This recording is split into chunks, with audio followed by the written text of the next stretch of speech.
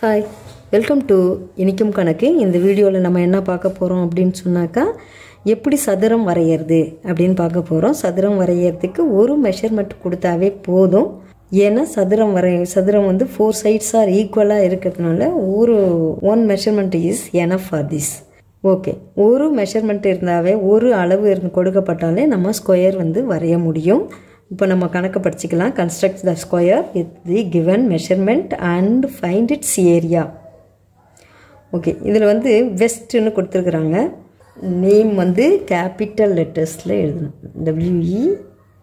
WEST west. Okay, இதில் WS = 7.5 centimetre. இப்போ நம்ம ஒரு ஐடியா கொடுத்துருக்குறோம், உங்களுக்கு ஏற்கனவே சொல்லியிருக்கிறேன். இப்போ வெஸ்ட்டுங்கிறது WEST. வெஸ்ட்டுங்கிறது இப்போ சைடு கொடுக்கணுன்னா அடுத்தடுத்த லெட்டர்ஸை வந்து சொல்லி கொடுப்பாங்க. இப்போ W இங்கே இருக்குது, S இங்கே இருக்குது. அப்போது இங்கேருந்து இங்கே போகிறதுனால இது வந்து டயகனல் தான் கொடுத்துருக்காங்க அப்படின்னு நம்ம முடிவு பண்ணிக்கணும். இப்போ அதை வந்து நம்ம டயகனல் கொடுத்துருக்காங்கங்கிறத முடிவு பண்ணி அதுக்கு தகுந்தா போல் இந்த சதுரம் வரைய போகிறோம். ஓகே, ஃபஸ்ட்டு இதில் ரஃப் டயக்ராம். இந்த நான் ரஃப் டயக்ராமில் இதுலேருந்து இது வரைக்கும் இதனுடைய இந்த அளவு வந்து நான் அளந்து வச்சுருக்கிறேன் 3.1. அதே அளவுக்கு இங்கேயும் லைன் போட்டுக்கிறேன் 3.1. ஓகே, அதே சேம் அளவு இங்கேயும் ட்ரா பண்ணிக்கிறேன் 3.1. ஓகே, இப்போ இந்த சைடை ஜாயின் பண்ணிக்கலாம். இப்போ நம்ம ஸ்கொயர் வரைஞ்சிட்டோம். ரஃப் டயக்ராம் இதுக்கு வந்து பேர் என்னென்னா WEST.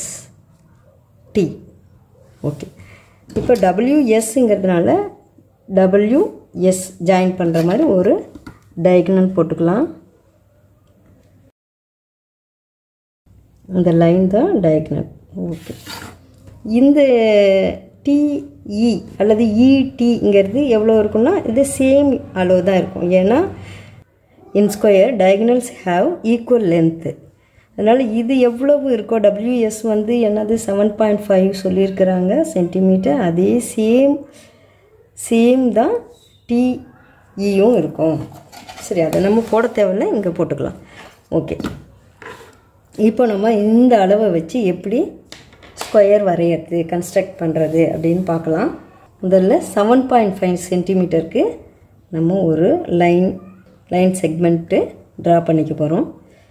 7.5. ஓகே, 0ல் ஆரம்பிச்சுக்கிட்டேன். இதை வந்து சென்டராக வச்சுக்கணும். கீழேயும் இடம் இருக்கணும், மேலேயும் இடம் இருக்கணும். இந்த மாதிரி டயகனல் கொடுத்தாவே அந்த மாதிரி இடம் விட்டு நம்ம லைன் போட கற்றுக்கணும். 0லேருந்து 7.5 7 வந்துட்டோம். அப்புறம் 0.5னா ஒரு 5 லைன்ஸ் ஒன்லி. இது வந்து WSன்னு போட்டுக்கிறோம். 7.5 சென்டிமீட்டர்னு எழுதிக்கிறோம். ஓகே, இப்போ அடுத்தது நம்ம என்ன செய்யணும் அப்படின்னு சொன்னாக்கா டயகனல் கொடுத்தாவே இதுக்கு மிட் பாயிண்ட் கண்டுபிடிக்கணும். இதுக்கு மிட் பாயிண்ட் கண்டுபிடிக்கணும்னா நம்ம ஸ்கேலை வச்சு மிட் பாயிண்ட் கண்டுபிடிச்சி போடக்கூடாது.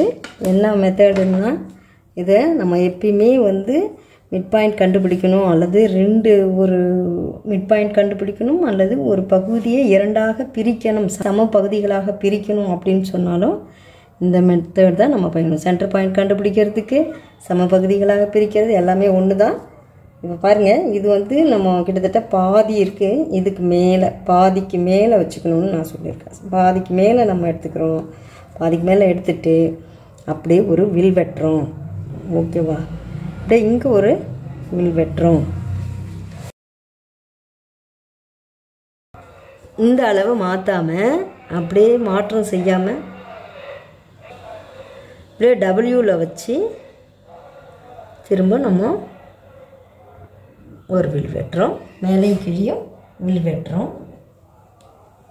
சரி,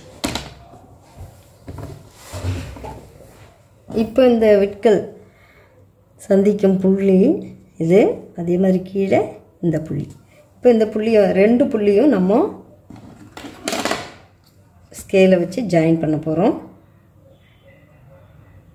ஜாயின் பண்ணும்போது இந்த புள்ளிக்கு மேலேருந்து போடணும் கோடு.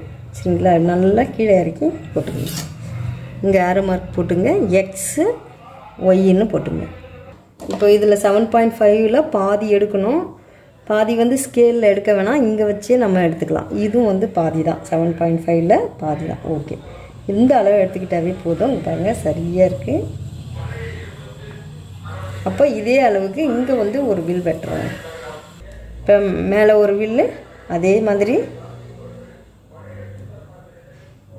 இதே மாதிரி இங்கே கீழேயும் ஒரு வில் வெட்டிக்கலாம். ஓகே, இப்போது இந்த பாயிண்ட்டு தான் நமக்கு தேவையான பாயிண்ட்டு.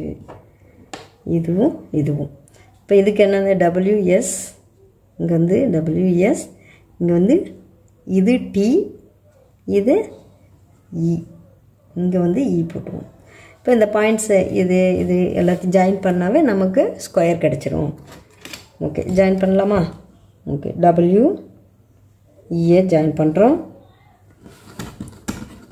அதே மாதிரி இஎஸ் ஜாயின் பண்ணுறோம்.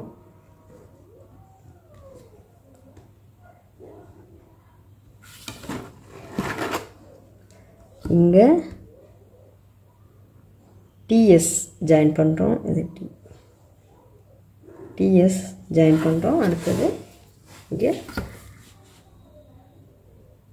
டிடபிள்யூ, இதையும் ஜாயின் பண்ணுறோம். இப்போ நமக்கு தேவையான square கிடச்சிடுச்சு.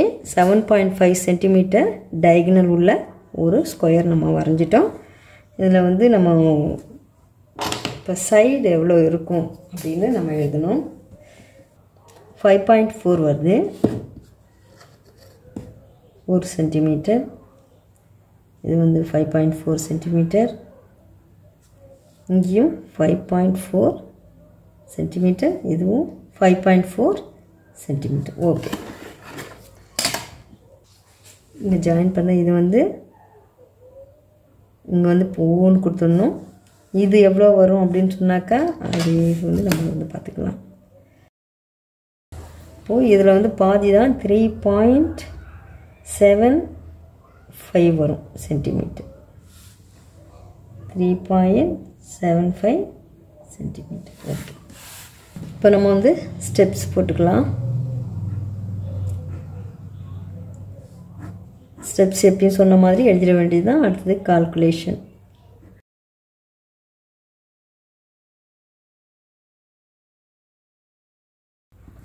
Area of the square west A equal to A into A square units.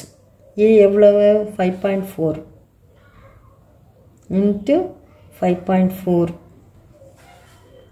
Multiply பண்ணும்போது ஓகே, இது வந்து நம்ம 29.16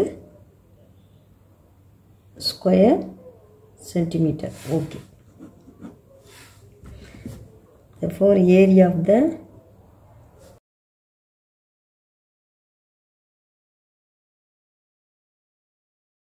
must be equal to okay, bye.